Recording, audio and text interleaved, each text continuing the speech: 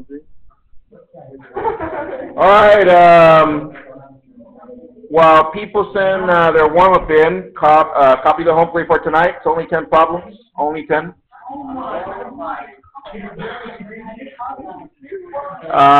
Home plate, it says graph, and it's 10 problems. Copy those. And copy. All right. Yes, tutoring today. Okay, y'all ready? Yeah. All right, here we go. While you're finishing singing that in, our objective for today, I can master graphing rational functions. I can master graphing rational functions. Now, yesterday we actually started with radicals, but we need an extra day of practice since I saw a couple of things that we need to practice on and going back and forth with the converse of writing radicals from fractional exponents and vice versa. Therefore, with the home play that you saw today, those 10 problems, tomorrow being Friday, you are to perform those 10 by yourself. But today I'm going to go over exactly the 10 that I always go over the study guide. Bless you. And so, study, do your home play, don't copy from people. All right, no, in general. Okay, title of your paper, Rational Functions Review. Rational Functions Review, number 1. Here we go.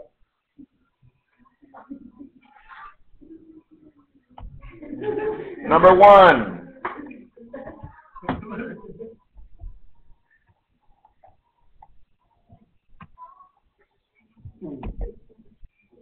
Be nice. It says, identify the asymptotes. G of x equals 1 over x minus 8 minus 10. What? Okay. You want to give me money or what? Okay. All right, here we go. It reads. Oh, my goodness. Give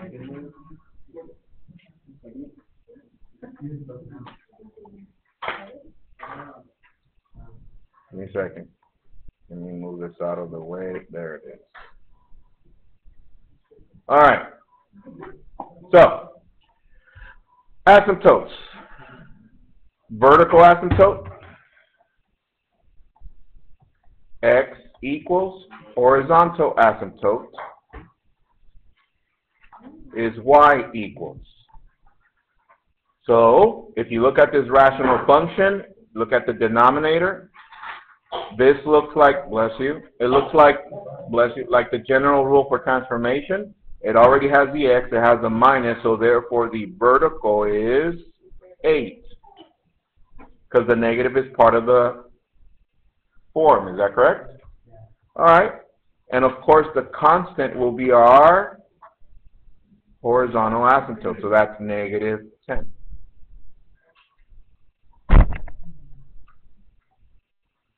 However, look up. If this was a positive, tell your neighbor what the vertical asymptote would be. Exactly, it would be negative 8. Why, Mr. Q? Because if this was a positive, it would look like this. X plus 8 equal to 0 minus 8 minus 8. So therefore, x equals negative 8 if that was a positive. But since it's not, then we won't do that. Okay? All right. Next, what if, look up, it had a 2 as a coefficient on the x? Tell your neighbor what you would do. It had a 2.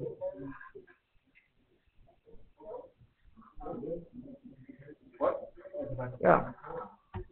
Yeah, you could either factor out the GCF and then you can see the actual vertical asymptote, or set it equal to 0 and solve for x. Okay? All right, copy this next one, please. Example number 2.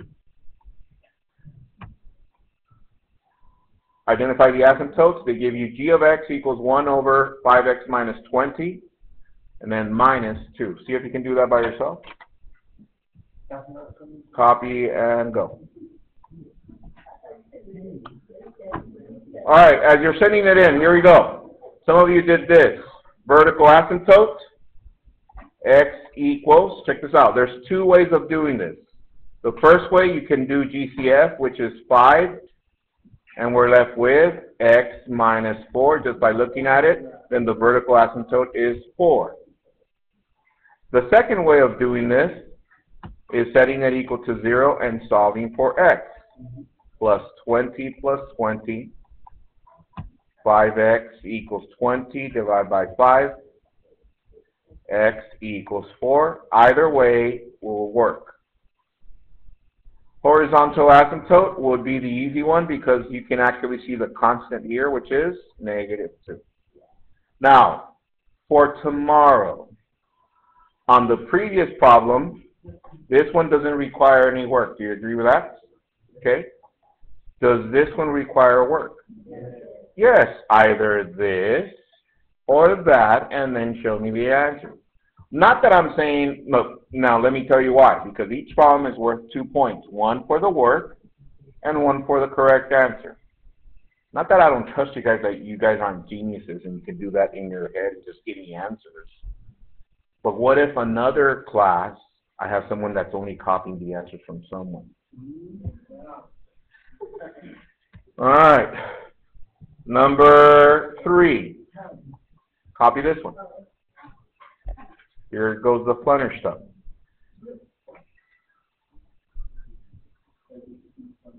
It says, graph the function g of x equals 1 over x minus 5 plus 3. All right, so let's see. What do we need to graph? Well, we need our asymptotes. So what is our vertical asymptote? Tell your neighbor, please. X equals 5 is correct. And horizontal asymptote is y equals 3. All right. Get a coordinate plane going here on the side. And I'm going to only give you one paper tomorrow, and you need to do all the work there. And I don't want to hear, Mr. Q, can you get a scratch paper? No, scratch the desk and do the work on the paper. All right, here we go. 5, 1, 2, 3, 4, 5, right there. And y3, 1, 2, 3, which is right there. That's our horizontal.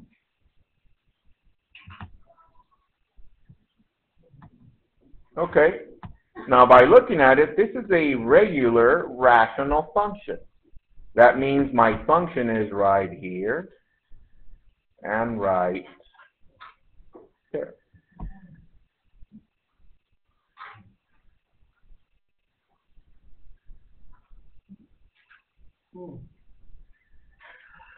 Now, just in case, let's say I gave you the same function, which would be the same asymptotes, except for a negative in the front. Tell you never what it would do to the entire function. Reflect about the horizontal asymptote. So it would be right there and right there. Yep. We good? All right. Number 4. Copy that one.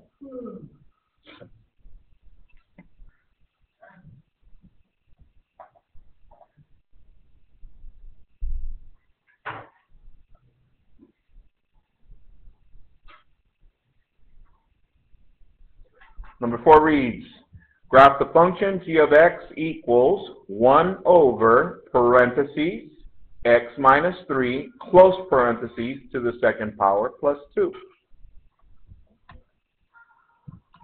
Vertical asymptote,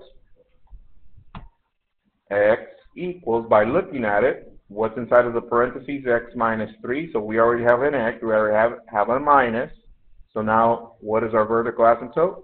3. Horizontal asymptote, y equals 2. Let's graph it.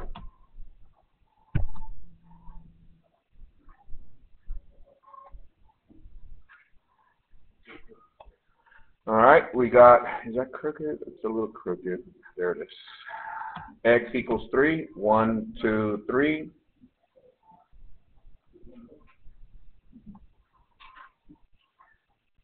And y2, 1, 2.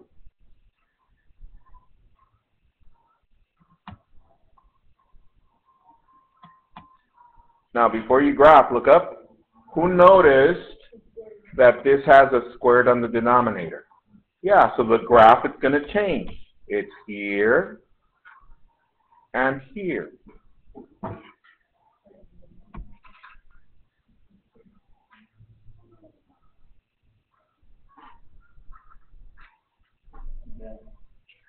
All right. Well, what if I gave you something like this with a negative? Tell you never what it does to the function. That is correct. It reflects about the horizontal asymptote. Okay. What number was this? 4. Therefore, let's go to 5. Copy this one.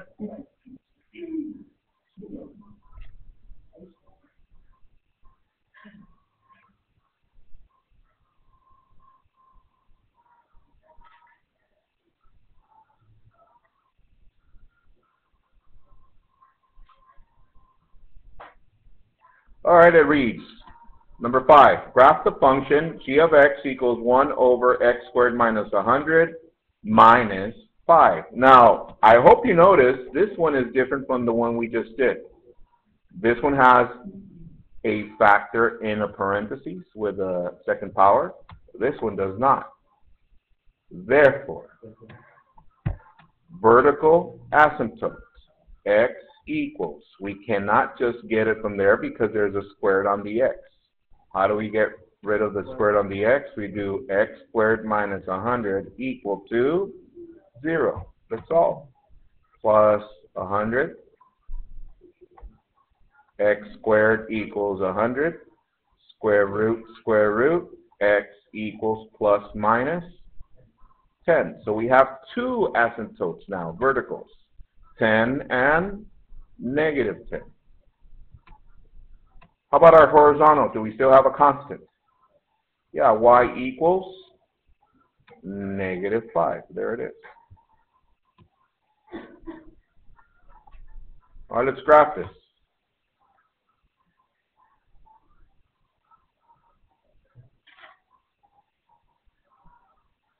Chasing waterfall. Should have been a singer, right? Yo, man, I still can. All right, let's go negative 10. Your vertical asymptote. Positive 10.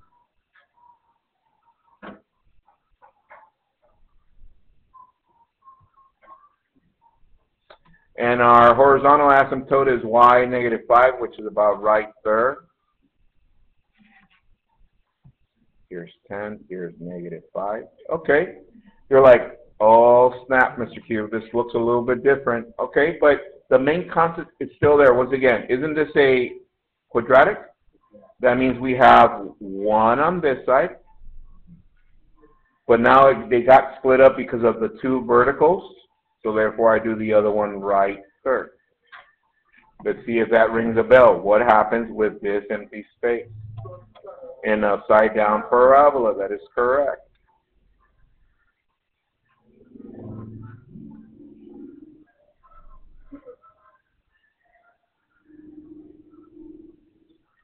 Too easy.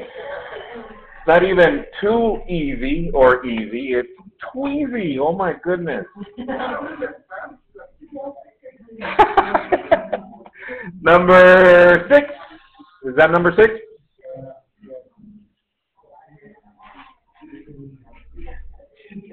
Javier, you're all right over there? Good? Good. Example number 6. Rewrite the function and graph. G of x equals 5x plus 3 over x plus 4. All right. What do you guys notice? It doesn't look like the other ones. But what do we need on the numerator? We need a 1. So whenever we get to these, the first thing that you need to check, though, is it has factors. Can we factor the numerator? No, other than 1, no. How about the denominator? No. So if we cannot do that, and we don't have a 1, we have polynomials, we do long division. 5x plus 3 divided by x plus 4. What number times x gives me 5x? 5. That's 5x plus 20. Now look up please. Please do this step. Look up. You draw your line, you label minus, and with a different color, please, some of you that are making common mistakes, distribute the negative to this one and to that one. Because some of you are going a little bit faster, and when you sit down and do a lot of different concepts at once, sometimes your noodle gets tired and you're going to forget one of those. FYI, BTW. So here we go. This cancels. We're left with negative 20 plus 3. That's negative 17. Now, we can write our mixed number. So what is our whole number? 5 plus, what's our remainder? Negative 17. And the denominator is x plus 4. However, we always leave the constant at the end, right? What allows us to move it around? Commutative property, yes? So I'm going to bring this term to the front, this one to the back, so it's negative 17 over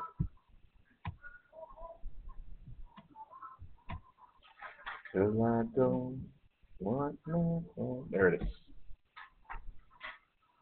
We're not done. Why? I'll tell you why we're not done up to right there. The negative 17. There needs to be a 1 there. So what is negative 17 times? Oh, times 1. So we can leave the 1 there. So therefore we move the 17, negative 17 there, times x plus 4 on the denominator plus 5. And here a 1. And now we have g of x equals to that.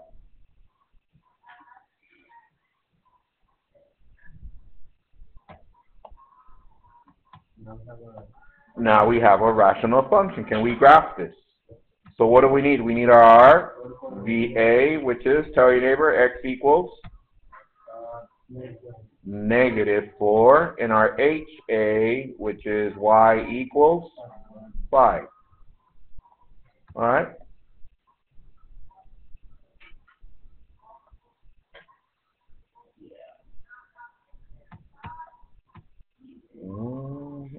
Yes.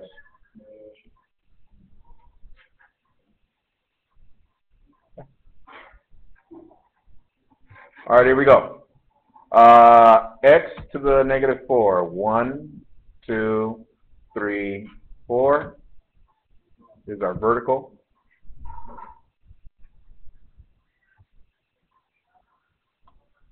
Y 5. 1, 2, 3, 4, 5.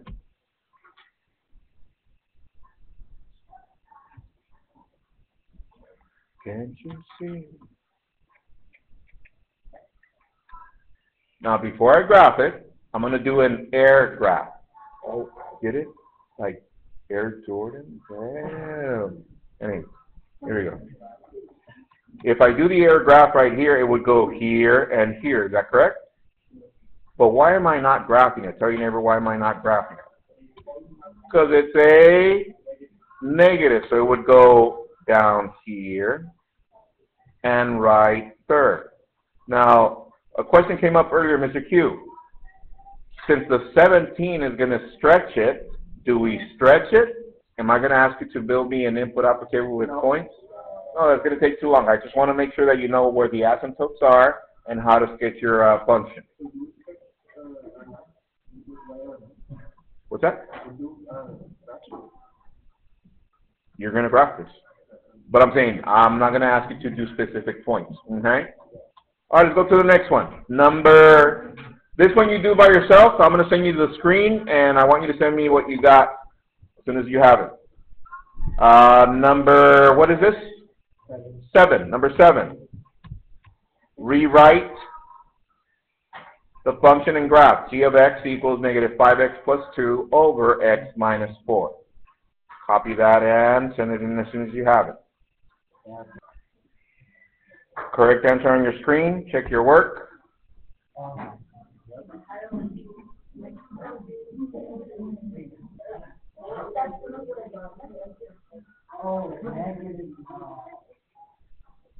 And if you got that, okay, good. Gotta remember, show the negative, distribute, and do the computation, or else you're going to make a mistake. Okay? All right, let's move on. Number 8. Number 8 should be on your screen.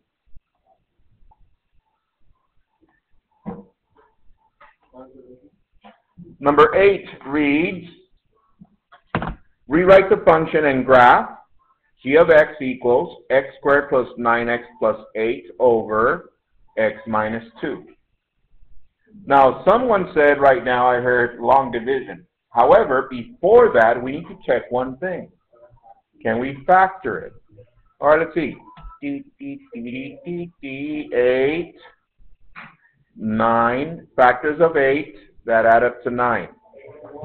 1 and 8. So my factors are x plus 1, x plus 8, and my denominator is x minus 2. Some of you are like, wait a minute, Mr. Q. There's no giant 1, and I can't do anything else with that. Okay, so look up. I'm going to put a little note for myself. Asterisk, heart, no giant 1, comma, no whole.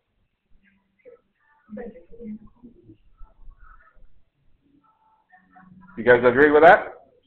If it does have a giant 1, then what? We use that to find our whole. That will give us the x value, and then from there we substitute it to the function. So, since we don't have a giant 1, then we go to the original one, and now we do long division. Okay, here we go. So let me zoom in. We got x squared plus 9x plus 8 divided by x minus 2. That's x. X times x is x squared. X times negative 2 is negative 2x. Subtract. I'm going to distribute that negative. This is a negative. This turns into a positive. So this is 11x. Bring down the next term, 8. So therefore, from there, what number times x gives us 11? So that's positive 11. That's 11x. And negative 22. Now check this out. I'm going to subtract, minus, plus. This is 30. Now look what I'm going to do. Look up. Look up, look up. Now that I did my long division, only with these, I no longer need any of this. What do I need then, Mr. Q? Just a quotient, because that's my slant asymptote. Y equals what? X plus 11.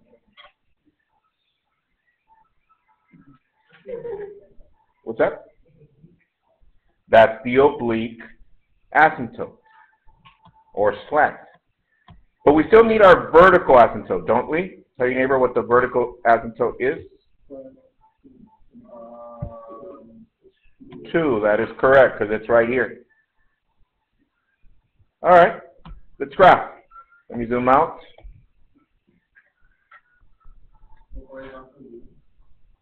Oh, what's that? It doesn't have a horizontal. It became a slant. All right, here we go. So the question was, the horizontal is 0, Mr. Q? Well, the horizontal, we don't use it. We're going to use a slant. So we start at what? Positive 11 of y, which is up here. Positive 11. What is my slope? 1 over 1. That means 1 up, 1 to the right, 1 up, 1 to the right, 1 up, 1 to the right, 1 up, 1 to the right, 1 down, 1 to the left, 1 down, 1 to the left, 1 down, 1 to the left, and so on and so forth. And what's our vertical? 2. 1, 2. It's right there, vertical. So my graph is right here and right there.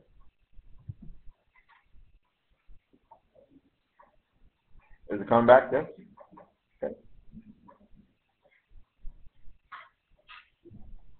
Go to number 9. Number 9.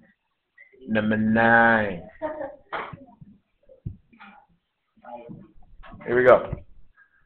It reads, number 9, rewrite the function and graph. G of x equals x squared plus 8x plus 16 over x plus 4. What do we check first? 16 and 8. Factors of 16 that add up to 8. 4 and 4. Therefore, G of x equals x plus 4, x plus 4 over x plus 4. What do you notice? A giant 1. What does that mean? That now we have a whole. What do we do with one of those factors? We do x plus 4 equal to 0. I'm using one of these. Yes? Minus 4 minus 4, x equals negative 4. That's part of the whole. I rewrite whatever's left of my function. G of x equals x plus 4. Now, sometimes we're going to get a rational or something else. Right now, this is a linear function. Do you guys see this? Okay. But can we find the y value of our whole? We got the x value being negative 4. How do we find our y value? We get this and substitute it in for x. So we get negative 4 plus 4, and that is 0. That is correct. All right, let's graph.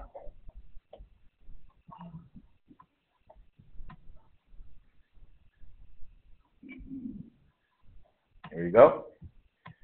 Negative 4, 0 is our whole. We got 1, 2, 3, 4, 0, which is right there. And now I'm going to graph my function. We start at what?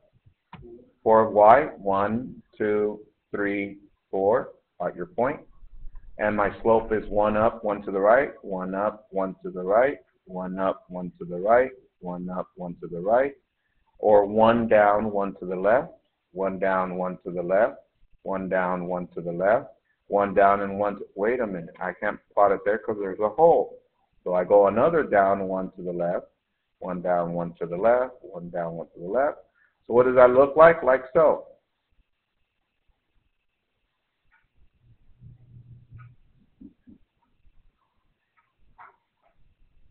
The linear function, but with a hole. Do you guys see the whole thing?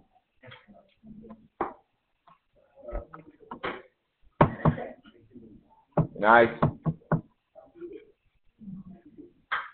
All right. So once again, factor, giant 1. Start with setting one of those factors equal to 0. Find the whole and graph. Go to the next one. Last one, number 10.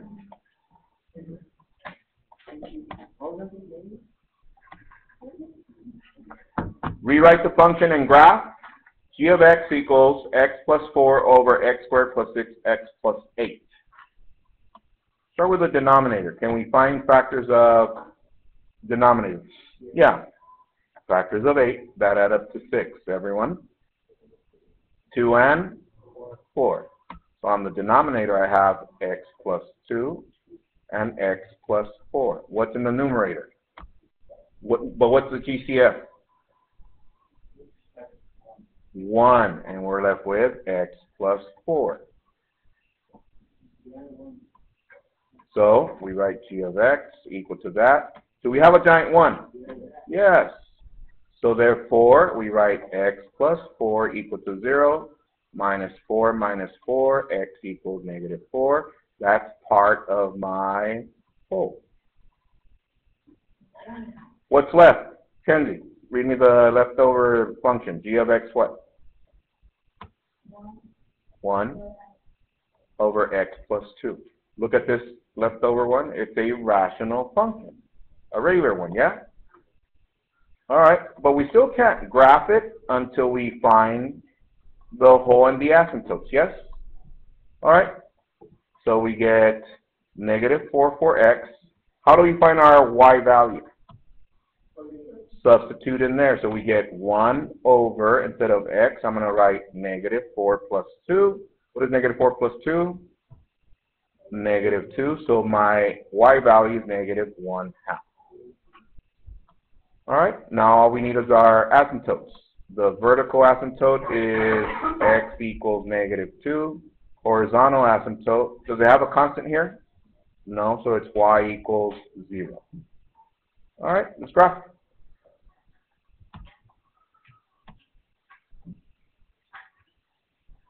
All right, so we get,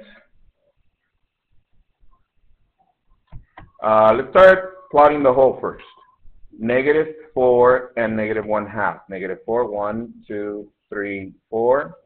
Negative 1 is here, so negative 1/2 is about right there. Okay, there's the whole. What are my asymptotes? Vertical at negative 2, which is here.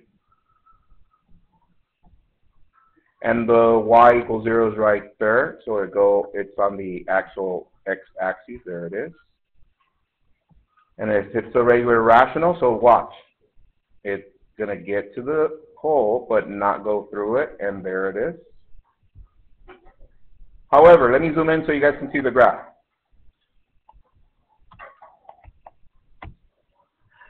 Here's my vertical asymptote. How many steps is the hole away from it? 1, 2, and 1/2 down. So there must be a point 2 to the right and 1/2 up.